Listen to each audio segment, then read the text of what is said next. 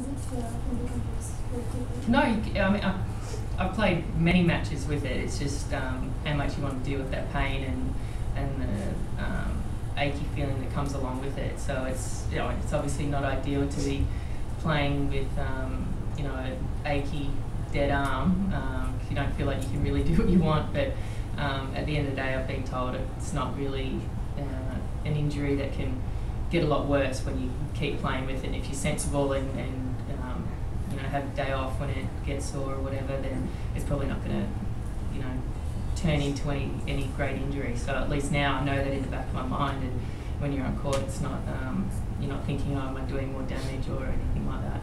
Samantha,